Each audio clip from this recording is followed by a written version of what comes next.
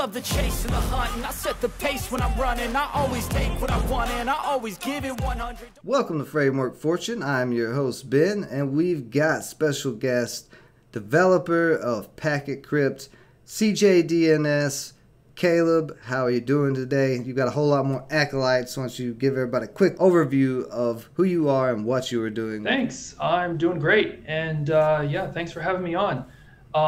Brief little overview of what I'm doing with PKT. Well, I mean, the point here is to decentralize the internet and make it self-sovereign. So what does self-sovereignty mean? It means that we shouldn't have to get, so you think about like the crypto ecosystem, you know, we're still having to rely on the legacy ecosystem to get our internet access in order to be able to run that crypto ecosystem. And, you know, they could just turn us off at any moment if they wanted to. And, you know, if we're tickling the bear with regard to the legacy system, we'd better have our own communication infrastructure. I mean, really, we need everything, but communication is key. It's critical. So Absolutely. That's what I'm really focused on with Packet, is to make the internet self-sovereign, decentralized, so that you have just regular individuals owning and operating their own pieces of internet infrastructure. And then you have like little tech companies spread around the world who can buy bandwidth leases on that infrastructure and then use that to knit together virtual networks. Yeah, and the more, like you said, tickling the bear, there's going to be pushback from those legacy companies on this. You know, we're already seeing pushback from governments on crypto adoption, and this type of industry disrupting is not going to be met with very nicety, easy-going big corporate people in the ISP provider atmosphere, you know. So I think we've got a fight ahead of us. But as I put out the video, my intro to PKT, I pretty much said the same thing you said. The biggest problem with cryptos right now is the whole internet can be shut off because a few giants own the servers. Like Amazon and Google, they own quite a bit of the servers. If they want to turn it off, they can turn it off, and that would be the end of crypto for, you know, till the internet comes back on. So you're really the only project that I know of that is trying to tackle that issue. And you've got some competition, but I don't think they're really that much competition. I ain't even going to mention them. They're not mining hard bandwidth. Actually, I have a friend who's a miner. He's off. All his mining's off right now. His hard physical miners, his mining rigs, because those internet bandwidth ones are not worth it right now to mine. Whereas PKT, it actually doesn't really cost you much to mine it. Yeah, and I mean, a lot of these other projects, they're just kind of issuing a token, which, I mean, great. You know, if that's what you want to do, I don't want to shit on the token ecosystem, but you have to just realize that a token's only as good as its issuer. So, you know, if you want to live in the walled kingdom of the token and the issuer of the token, the CEO and the investors, like, fine. But you just have to understand that for something at the scale of the internet, it's never going to really work. You know, the only thing it can work is a protocol that doesn't have any owner. It's just open source code and, you know, a real proof of work algorithm. You are very big on the proof of work coins, not so much on proof of stake. And we may later on probably have a little debate about that, as I do like proof of stake, a lot of projects that are there. But you're more into the Bitcoin maximalist type of ideology, correct? Where where humans basically, well, I want you to explain that just a little bit, the Bitcoin maximalist. What is your views? Right. So I mean, the thing about the proof of work, proof of stake, is that proof of stake, I mean, it doesn't work. It looks like it works, but nobody's really squared the circle to make that work in a secure way. And the ways that it breaks down are basically you end up with a bunch of central authority, a central authority, or you're susceptible to being hacked. But even that aside, you know, there are really wonderful proof of work coins that are fully decentralized. I mean, big fan, Zcash, Monero, these kind of like real community projects. The thing about it is, even when you have, when the tech is all there, what I really appreciate about Bitcoin, about the Bitcoin community, is that they are pretty extremist about the idea that money should be free, as in freedom. I put this on Twitter the other day. There's two kinds of people in crypto. There's the ones who get into it for free money, and then there's the ones who get into it for free money. And you understand what free money means. Yeah. That's we're really in it to build, is a free form of money. And what I really appreciate about the Bitcoin people is that they 100% fully understand that. Over in the smart contract space, there's a lot of, Ethereum, these types of projects. There's a lot of, I would say, kind of exuberance with the idea of being able to do contracts and tokens and a lot of stuff that it works until it kind of doesn't. And that's where all the rug pulls happen. That's where, it's a little bit more risky. Whereas the Bitcoin ecosystem being so conservative just creates this foundation. It's kind of like the digital form of gold. And I really think that that's important. And so, I mean, I'm a big fan of the Bitcoin project, the Bitcoin developers, and some of them I know. They're just some of the greatest people. Yeah, there's a lot of great people in the Bitcoin community, but I agree too, even though I'm not a Bitcoin maximalist, there needing to be non-controlled money, right? That's the biggest thing. Like, all of these fiat currencies we have across all these different countries right now, we're seeing recessions, we're seeing mass inflation. That's what happens when you have a currency that is backed by nothing. It's not money. There's a difference between currency and money, which people, I think most of the population gets that kind of confused and puts it in a gray area. But there is a specific distinction. And you got to realize that if you're in the markets or whatever. It was like, I think today I read that Walt Disney made a statement, about they made this new movie. It's got a bunch of kind of leftist a political theme to it, socially left political theme, and it flopped. And they made a statement, which was that they don't care that it flopped because they consider it an investment in ESG or something like that. And that statement really stuck with me, because whether you agree with their politics or not, or agree with what that movie was putting out or not, that doesn't matter. The point is that this company is not chasing after the superior value. They're not trying to compete in an open marketplace anymore. What they're doing something different. And there's only one of two explanations that I can come up with for this. Either their CEO's just gone crazy and doesn't care about making money anymore. He just wants to promote his personal worldviews through the company, which, I mean, the investors are going to rebel against that. Yeah. Or they have another stream of revenue that they're not telling you about, right, which they're able to get as long as they toe the party line.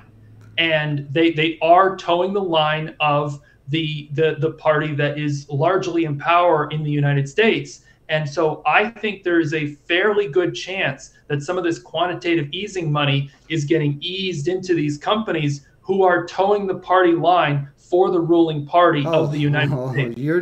You're definitely right about that. There's no doubt about that. But Disney's a very interesting example. I don't know how much you know about the inner workings of Disney, but both Disney World, at least the one in Orlando, Florida, has a whole underground city under it. They actually have the ability to create their own nuclear weapons. Somehow that law, it's crazy. That DeSantis, the Florida governor, was trying to take that power away from them, but they've had it for like 20 years. So Disney, so I guarantee there is tons of income revenue streams that Disney makes that nobody knows about.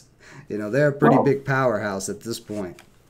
I mean, I don't pay attention a lot to the details, because you get into the details, you can't necessarily know. But if I see something so simple as, well, we don't care if we lose money on a movie, and I don't need to know a lot in order to know that either A, you're not working for your company to make money, or B, you're making money in a way that I don't know about it.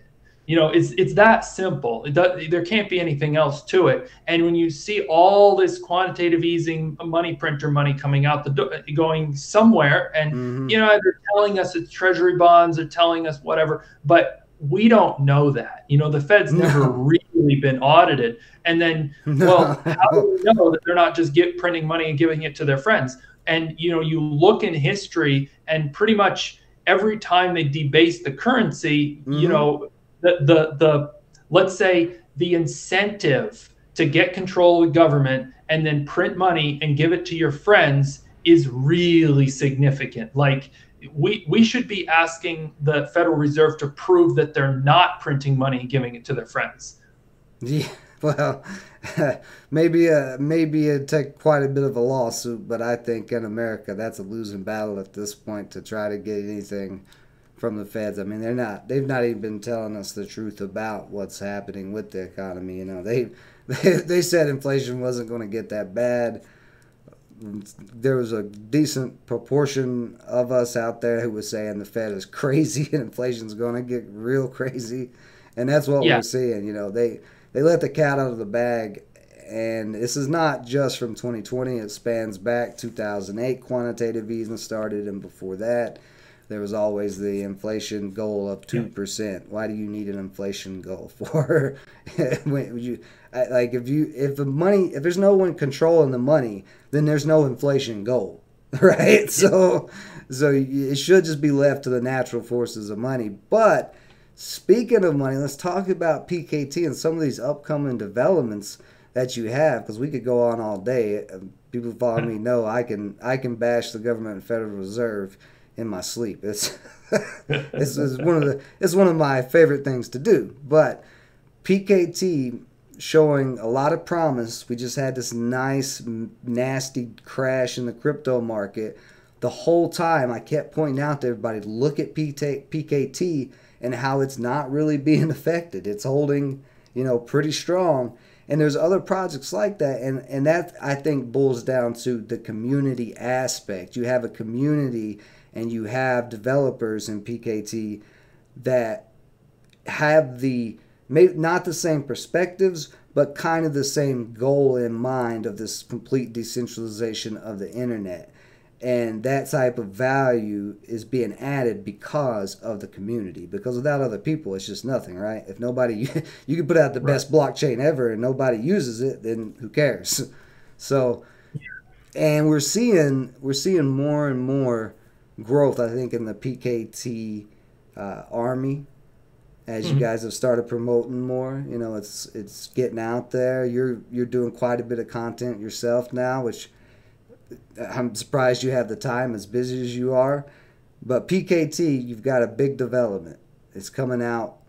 If you want to release it, drop it now to tell everybody, a little announcement about it coming out here soon. Yeah, absolutely. So there's the Anode VPN wallet / VPN app. So I want to tell everybody how this is going to work. You're going to install the app on your Android or your iPhone, and then you're going to go nearby to somebody who has an internet using the packet device with an internet connection, and they're going to be sharing that internet. You're going to be able to get on the internet through that device using the app.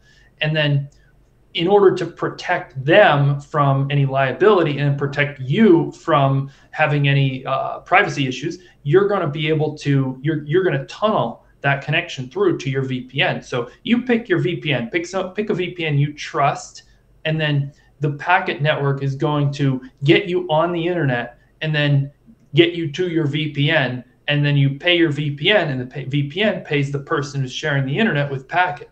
So it's very easy to set up and start sharing internet. You're not taking most of the legal liability because you don't have to worry about, somebody's going to do something nefarious on your internet connection and then, oh no, what's going to happen? Right. It's not your IP address. It's going to a VPN. So this is a pre-release coming out on Sunday. So mark the date. It's going to be Sunday, June 26th.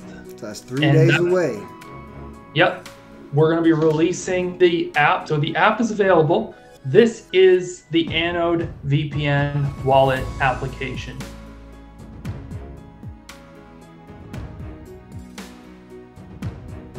at this point, it is good enough that you can use it for real money. All you got to do is write down your seed, use a decent password, and then you're going to be all right to use this for actual money. You know, you don't have to worry that it's going to lose your money because you've written down the seed. So it is a pre-release. It's not, we're not 100% yet. There's a new user interface that's going to be coming in the next couple months. That's something that's being worked on.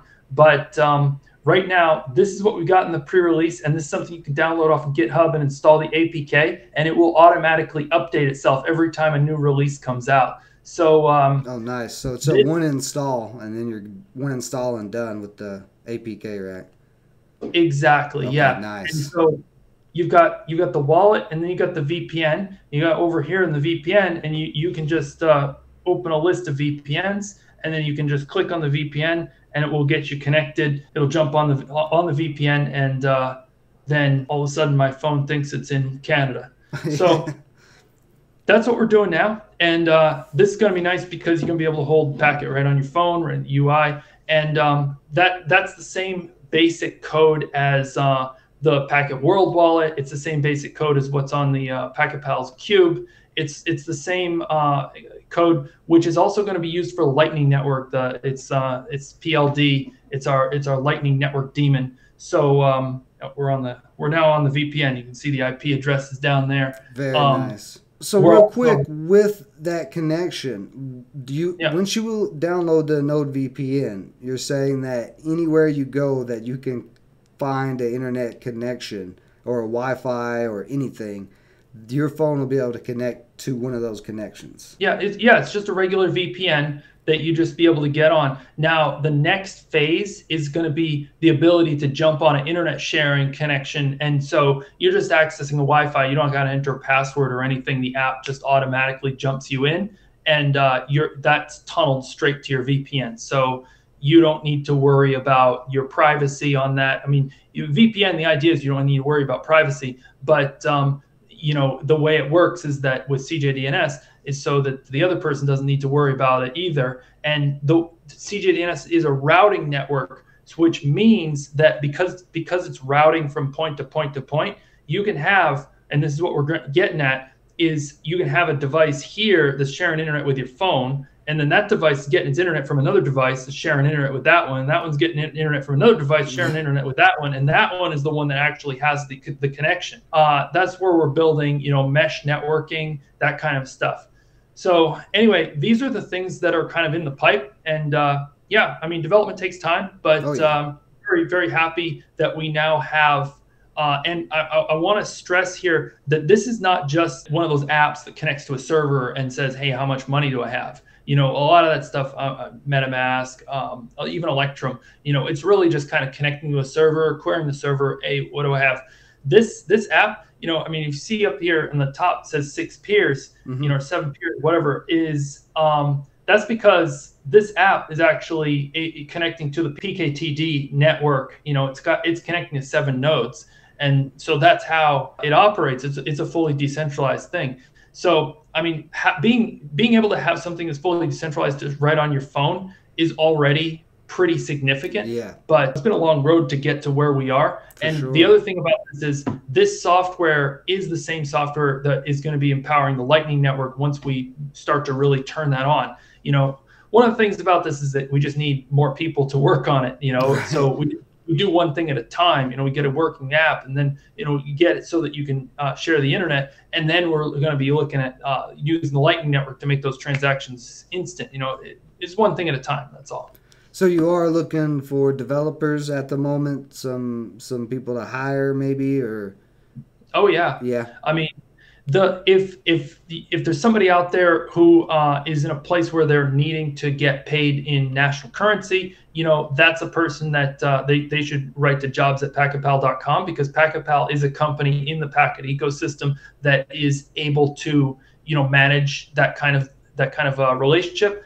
But we also have, of course, the Packet Network Steward, which the way that works, it takes 20% of all the newly mined blocks, and that goes to a multi-sig address, and that address it's managed by a group of volunteers, myself included. And what we do is we have a fully transparent system to allow people to propose projects to improve the Packet ecosystem and ask for funding, and then we rank them and we value them based on their value to the community. We rank them, we write notes. It's the same thing as a public tender, like in Europe, research projects, in the US, usually done through Department of Defense. That's kind of how it works. People bid with their projects on, you know, who can do the best for the Packet ecosystem. It's got to be open source. It's got to be equally beneficial to everybody in the ecosystem. No feathering your own bed with public money, and no extravagant fees. You can't ask for you know, $1 million to do something because, you know, the network steward is being watched. It's all transparent. So the network steward needs to make sure that there isn't anything that could be accused of being graft. But as far as that, there is a lot of opportunity there for developers who want to pick up some Packet, or somebody that has a dev team and they want to pick up some Packet. They can have their dev team do some open source work on this objective, this mission, and then they can pick up some Packet doing it. Now, what's the main program language that they need to know?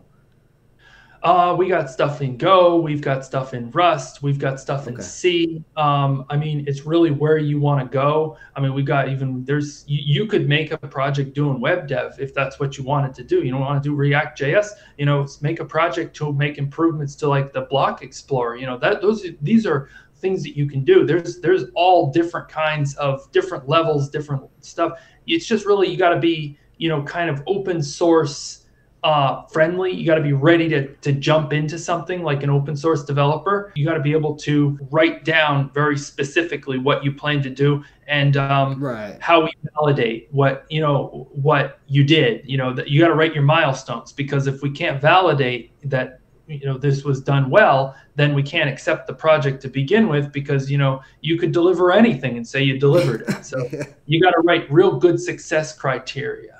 And then, of course, you know, you want to win a project, read all the old projects, read what other people did, read the comments that the reviewers put on those projects. You know, all this stuff is fully transparent, so it's all available to be able to read it. So you know, anybody who wants to win our network steward project can win one. You just got to get in there and read. Nice.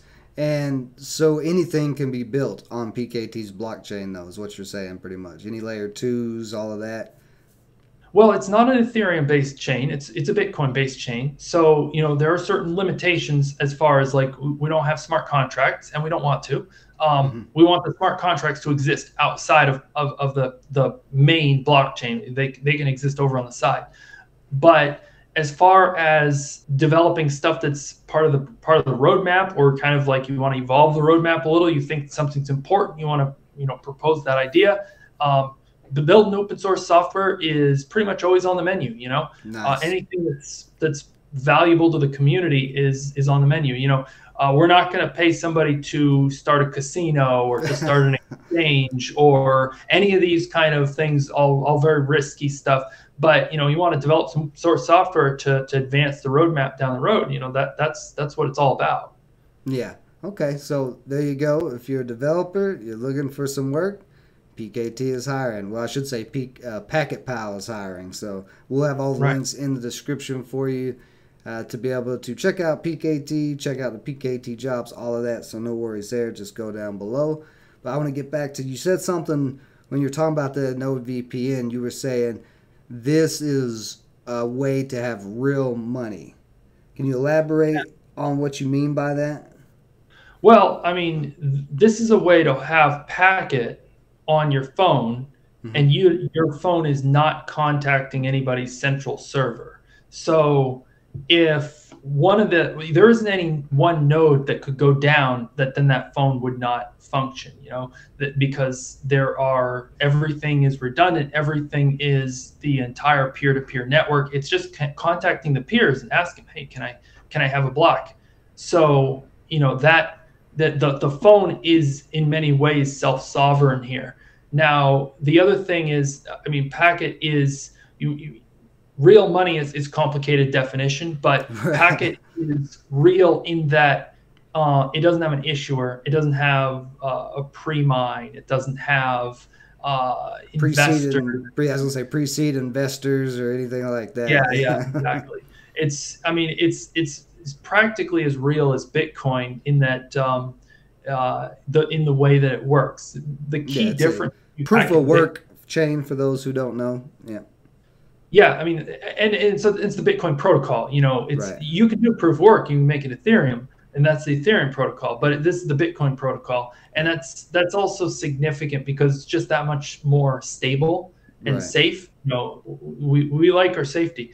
When we first started Packet, there was a lot of talk about you want to do an ERC20, you want to do an Ethereum chain, and I said, you know what, I want all my bugs to exist in the networking code. I don't want any bugs in the payment code. I want the payment code to be perfect. I want the payment code to be boring. I want 10-year-old payment code, and I'll have the bugs over in the networking stuff, which is where we're going to be pushing the boundaries. You know, we're not trying to be advanced with the financial side of things. We use old fintech. You know, Bitcoin is 10 years old. Everybody understands it top to bottom.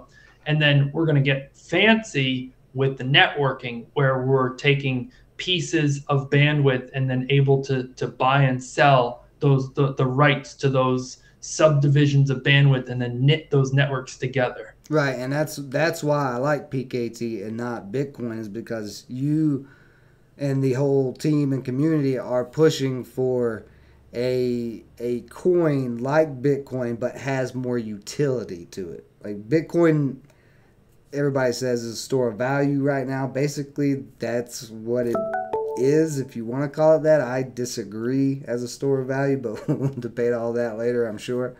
But PKT, on the other hand, has more than just the option to be a money or a currency. It's going to allow and disrupt a whole industry. Like Bitcoin did disrupt payment systems. The blockchain technology itself is going to disrupt every single sector. At this point, it's already happening. And the way this Anode VPN sounds, it sounds like it might be one of the safest wallets out there on the market when it comes out.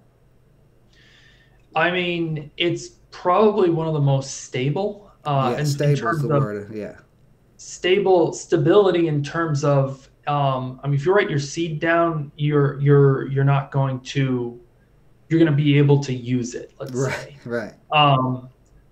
You know, there was a time, I think around the time that the Russia invaded Ukraine, one of the main servers that supplies MetaMask, you know, they just decided that they're going to block Russian IPs. And, you know, you're somebody and you have some Ethereum, and like, it's really important for you to be able to manage your money, and you're just a regular person.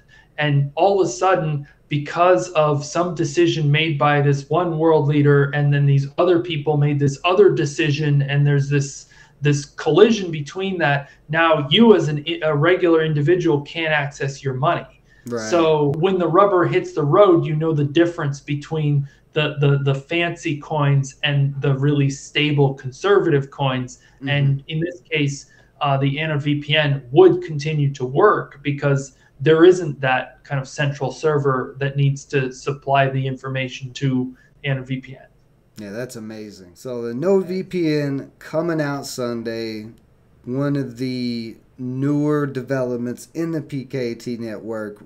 Caleb, where can they find you at? I know you're big in decentralization, so you are on the Fediverse, you are on Odyssey, which is not completely decentralized, but a alternate social media platform that is on blockchain instead of like YouTube, where it is owned by special people. And special people. Yeah, tell them where they can find you at. Where you're at? I know you're on Twitter and all that as well. Or are you on Twitter? You're not on Twitter. I am on Twitter. I don't talk very much, but you know, if you want to talk to me, if you want to hear my opinions on the world, then you want to go to packeterium.xyz, PKTERIUM.xyz. Register there. Follow me. That's a social media, Fediverse. It's decentralized. So that server, Packeterium, is hosted in my living room. So If you're going to post something and it's going to upset somebody, well, it's going to be coming down to me whether it gets deleted or not. So that's where the censorship, that's where the buck stops for censorship on that network. Now, if you want to chat, if you want to talk about Packet, if you want to get involved, if you want to join one of the teams, the groups that's doing different things in the project, that's where you might want to go on to PKT.chat and sign up there. That's our kind of it's a little bit like Slack, but it's also decentralized. And well, it's not decentralized. It's just that I host it. So it's self-hosted in our community, and you can jump in there. We have different groups doing different things, and you can meet people to get together and do whatever you're interested in doing, or building a business, or applying a network steward project together with other people. So I encourage you to jump on PKT.chat. Also have fun on the Fediverse. Packeterium.xyz. Everything that is said there is all falsehood and nothing is true. But when everything is falsehood, that is where you can learn the truth. Very good point. And there you go, guys. Be sure, if you want to get involved, go get involved. They have a Discord as well, which announcements from PKT's Discord does run into the Framework Fortune Discord. So if you're already in Framework Fortune, just click on those announcements. You can get right over to the PKT Discord. And yeah, man, appreciate you coming on, giving us an early look at the Anode VPN and talking a little bit of decentralization, something that we really need at the moment. Yeah, thanks for having me, and thanks for being interested in the vision, huh? Oh, absolutely. I am fully on board with PKT, and I'm going to try my best to push it out to everybody. I want decentralized internet. I've had internet problems with Spectrum. I will say their name. Spectrum, you're going down. PKT is coming after you. Hashtag PKT Army. Appreciate everybody joining us as always. Stay safe out there. Till next time.